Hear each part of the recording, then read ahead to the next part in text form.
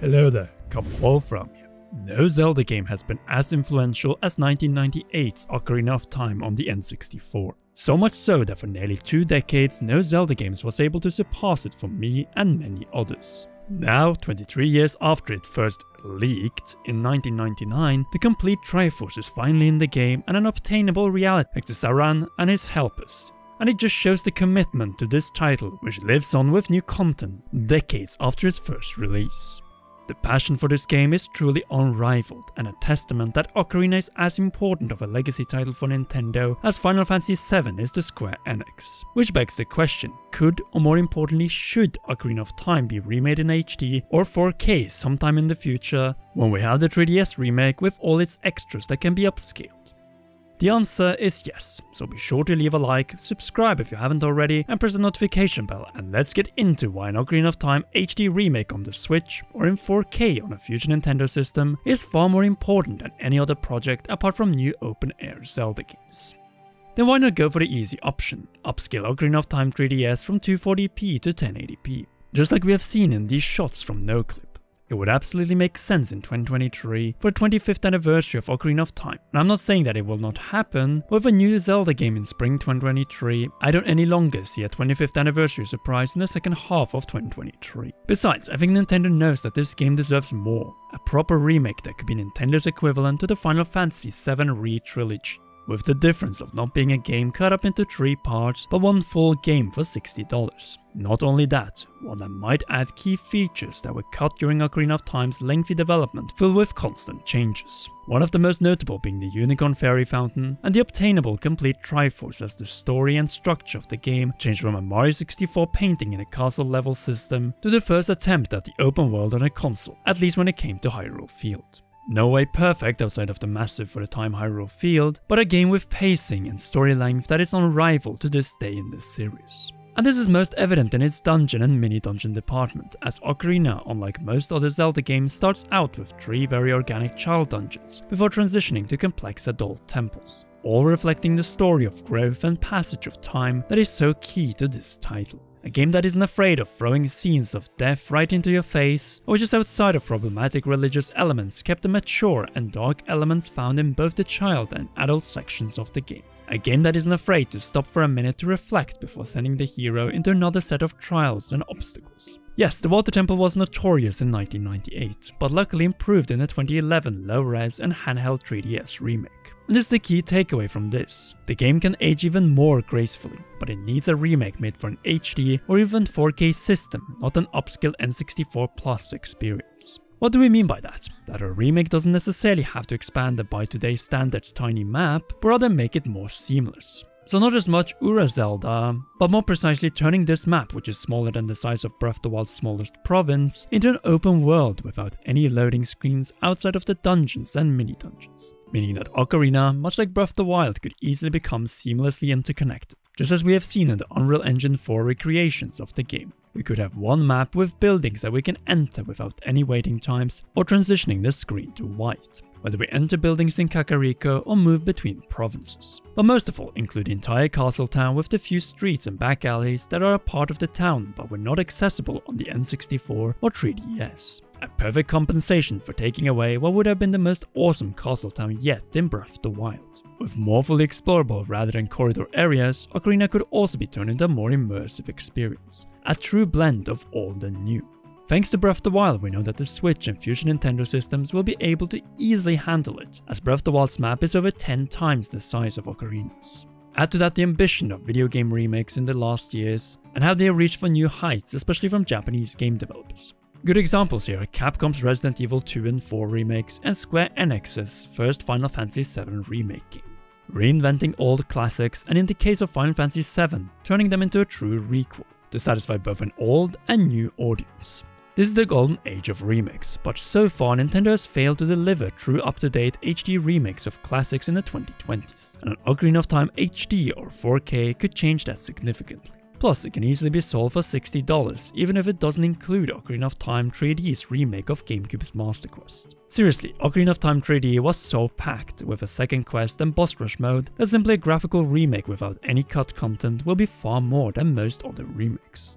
mostly since Ocarina of Time has the best pacing of all 3D Zelda games to date. Though there's one big downside to Ocarina even on the 3DS, the lack of dual analog camera controls, something that even Majora's Mask 3D had, and on the Switch it will be a must, since this alone could drastically bring the 25-hour game up to date. But what if, as we have suggested, the game could be something more than just a modernization of one of Nintendo's greatest games of all time?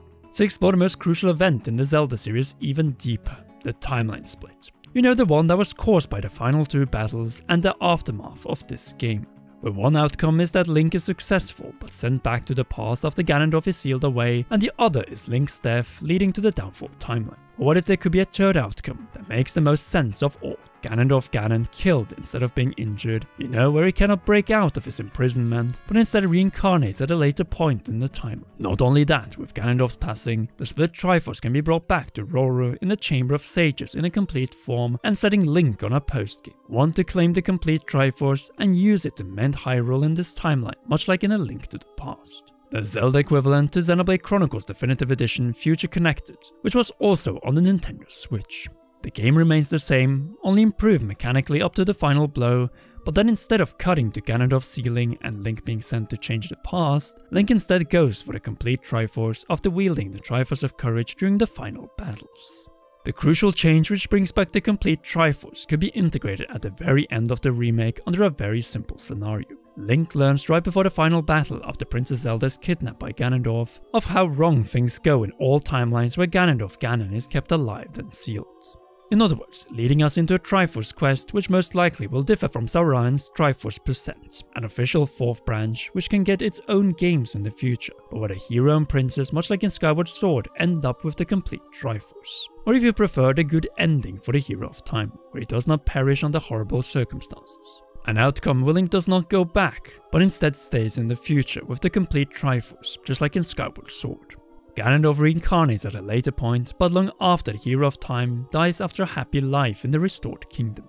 And this is the thing, as remakes today are expected to not only improve but also add to the original experience. Change to preserve, but instead of creating awkward moments throughout the game like, say in Final Fantasy VII Remake, let it all come to fruition after a fateful and graphically mind-blowing experience. Not necessarily in Unreal Engine 4 like Cryzenx or Ron Link has presented up to this point, but something comparable visually. The key takeaway of a remake though is to respect the source material up to the final battle against Ganondorf, so every part of the game where gameplay is involved, and first in the cutscene that follows, add the first plot change, by confirming that Ganondorf Ganon is dead, and the split Triforce has reunited in the Sacred Realm. Needless to say, the split Triforce is what prevents Triforce Present from becoming canon, but with the Holiest Relic reunited, the game can get another quest after its end. A new final dungeon, the missing Temple of Light, and a questline which tests Link's balance of power, wisdom, and courage. Unlike Final Fantasy VII Remake, a Zelda Ocarina of Time remake, like the one we have envisioned for a future anniversary in this video, is not a new game, but a respectful recreation of the original with modern mechanics and graphics, including dual analog camera controls, and is more or less identical with the original Ocarina. The only changes can be some extra Majora-based upgrades, mechanics and gameplay, as Triforce Present also featured for the first time during Summer Games Done Quick 2022, all to bring in the best mechanics like the actual bunny hood found in Majora's Mask into the game, and also before the final battle. A game that respects the original story until its final cutscene, but in return grants a post-game which changes the Zelda franchise once again, making this remake similarly impactful as the original in 1998. Adding another celebration, just like in the original, and then another for claiming the complete Triforce for the kingdom. The best followed by a true Triforce ending, setting up for who knows, perhaps even another Hero of Time adventure in the future. Oh, the possibilities that a simple change in the ending of a remake leading into a Triforce postgame could create. A Nintendo equivalent to Triforce Present, which could no pun intended be the golden outcome of Ocarina of Time, the one that the Hero of Time deserves. Until that happens and Nintendo doesn't just Miitopia Ocarina of Time 3D to the Switch, I can highly recommend the following. Go and watch the complete Triforce Present run by Sauraen and the awesome speedrunners on Games Done Quick's YouTube channel and Sauraen's own channel, as it is a true piece of history. One that Nintendo could take inspiration from to create Ocarina of Time Triforce Edition, the final and ultimate version of the Zelda game that will never die.